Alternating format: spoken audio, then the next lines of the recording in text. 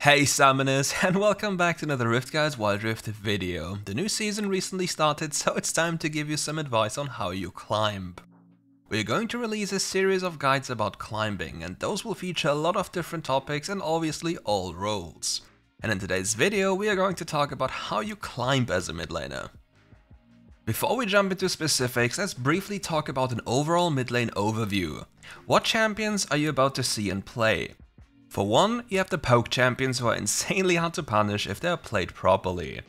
Next to those, we have the burst heavy champions that love to all in. You may further divide those two classes into the T1 protectors and the roamers. The first is going to mainly sit on mid lane and soak gold and experience to safely farm and scale into the later stages of the game.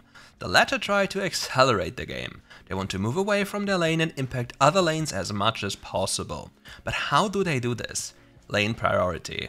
In WildRift you have seen it plenty of times. Laners just leave their lane without giving a single damn about the minion wave. Spoiler though, that is not how it's supposed to be. In an ideal world, you crash your wave into the enemy tower and create yourself a roaming window. In this window, the enemy champion cannot do anything to punish you. The next incoming minion wave is simply too far away and there's nothing the enemy laner can accomplish. However, he may try to chase after you, which could be his death sentence. T1 protectors are usually very weak against those bursty champions, and once we get into a face check situations, they just end up dying. The biggest strength of a T1 protector is being able to influence the fight from afar. Therefore anything similar close to close quarter combat is a risk that is almost always followed by death. As a consequence, the roamer usually has the laning agency early on or acquires it at a later specific level. But what does this agency translate into? With the mid lane being the centerpiece of the map, everyone is able to influence that lane. But what about the mid laner influencing the other lanes? What if the roamer is constantly able to move to other lanes while his lane opponent cannot do such a thing? The T1 protector cannot even dream of chasing a roamer into the fog of war and is therefore forced to either sit mid lane or look for a proactive play on the other side of the map. And let me tell you this, if you want to win most of your games playing mid lane, one of the most important things is having a good matchup. Yes, you can win every matchup by just being better than your opponent, but having a champion that is substantially better than your opponent is really a game changer. So champions such as Akshan and Zed are absolute mid lane terrorists. Those champions are not balanced in any way and crush most of their matchups without having any issue. Before we continue, it's time for our question of the day. What is the most broken first item you can think of and why? Let me know in the comments below, and if you want to see the rest of the How to Climb series, you should leave a like and subscribe to the channel. With that out of the way, let's quickly talk about something more personality oriented. The most beneficial traits of a character as well as a quick description of your job in mid lane. So you want to play that role? Then you should be passionate about gathering the most information possible. The more you know about what's going on around you, the better. Ideally, you'll create a little guide of strategies for yourself so you're not forced to come up with a makeshift strategy in the heat of the moment. That way, you'll be able to save up a lot more cognitive resources, which will enable you to acquire and process even more relevant information around you. After all, you can only make the best and consistent decisions thanks to a massive load of information. However, playing this role brings a certain amount of responsibility with it. Since you are the centerpiece of the map and everything kind of happens around you, you also have to accept that you're able to influence most of it. For that point, I could quote an old movie that maybe a few of you are familiar with. With great power comes great responsibility. Playing mid lane will most definitely put some pressure on you. But that isn't necessarily a bad thing. It can be a curse, but it can also be a blessing. It all depends on you and your ability to work around that pressure. You can do so because everyone can, but some learn it faster than others.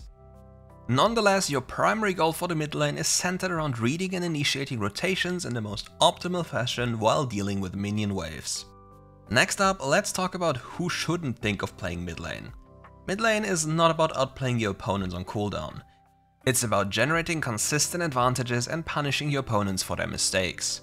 Another thing that is going to ruin your success as a mid laner is having bad vision control and a lackluster understanding about how to play around that vision.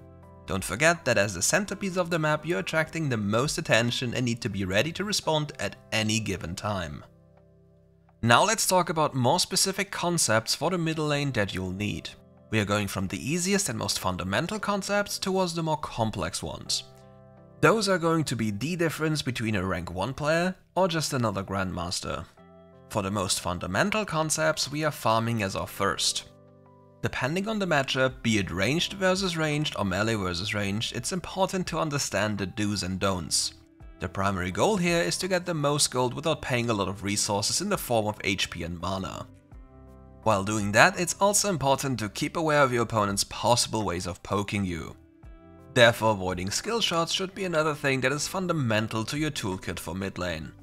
The very last fundamental thing for mid lane or generally laning is understanding how you're supposed to last it under tower. Pay close attention to the tower and his shots. Don't get overeager, be patient and observe until you're sure that you can get those last hits. Every bit of gold matters, it really does. Next up comes the intermediate tier for mid lane concepts. The very first one is Scuttle Control. When does this little fella spawn and what do you have to do in order to help your jungle secure it? Alternatively, you can also deny the enemy jungle from getting a crab. Both works. As the clock hits 1 minute and 25 seconds, this crustacean inhabitant emerges from the river and soon after a vicious battle royale unleashes. The loser of this battle usually loses his mental and wants to surrender almost immediately. To avoid this from happening on your side of the team, you're going to learn how to deal with the wave briefly before this fight takes place. But dealing with the wave isn't only something we do for the Scuttle Crab. We also do it for rotational plays, and here it's important that we learn to identify when we want to roam and how to pull that off. For that, we have a little checklist. Before you go anywhere, look at the position of the enemy on another lane. Take into consideration what the enemy champion can do and where he is and the wave is, and how likely the play is going to work out in your favor. If you come to the conclusion that it's a good idea, you have now to think of the necessary steps before you walk there. Is your wave already cleared, and if not, how much gold would you lose, or rather how much gold would your lane opponent gain from your rotation? In some situations you might end up getting the kill, but in the end you'll lose more gold than you gain, at least in direct comparison to your enemy laner. Minions grant a lot of gold, and not only that, you have to also think about the minions he last hits and the ones you won't get. Experience and gold really start to matter, and in the worst case scenario you'll also gain access to turret plates. So please be aware of the consequences of your actions before you thoughtlessly run off to some faraway coin flippy play. The next intermediate concept is something that comes after you're able to maintain your HP values on a relatively healthy level. Learning when and how to all in. Identifying the enemy's cooldowns is one of the most important things to track. Every single time the enemy uses them thoughtlessly, it's time for you to punish them. Obviously only if you can. And it's also important to understand how to sequence your abilities. Don't just throw them at them for fun. Use them with reason and think about the strongest sequence you can come up with. Take things like counterplay into consideration and don't assume that your opponent is bad, even though it might be true. For an example, why would you use any skill shot when your Twisted Fate has a targeted stun that cannot be avoided? Just wait for it to hit and then shoot out your spell. It's a little thing, but mostly overlooked and underused. With the intermediate tier done, we are now moving over to the advanced concepts. Those that really make the difference when you are aiming for the top of the ladder. First, we have cheating with vision, but what does this exactly mean? Placing a ward is just not about putting it down. It's about using it in the best way possible. Let's think of the early game and the enemy jungler, such for example a Lee Sin. It would be borderline suicidal to walk into his jungle to place down an early ward. Therefore you have to adjust your very early wards according to the champions you're facing. Ideally you want to protect your own jungle's entrance as well as the direct way to a lane.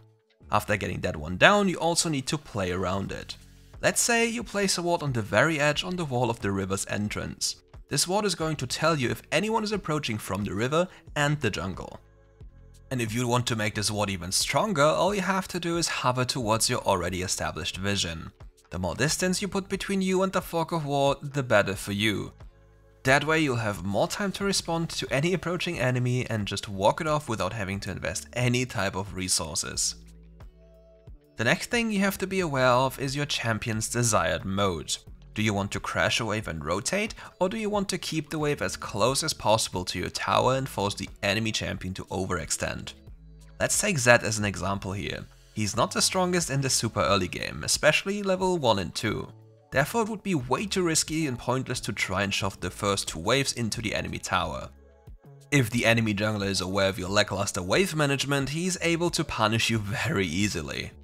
That is also why Lee Sin is so annoyingly broken in solo queue. The champion isn't inherently broken or anything, he's just very good at abusing certain things. One of those things is abusing clueless enemies that don't know about the consequences of their actions, and the other one would be applying pressure in the form of early ganks and early invades. Keep in mind, if you don't die to a Lee Sin, you're already one step closer to victory. This champion has to get something done early, and if he doesn't do so, he's gonna fall off a cliff. Next up is something that is even more important about minions. It's wave management on the side lanes.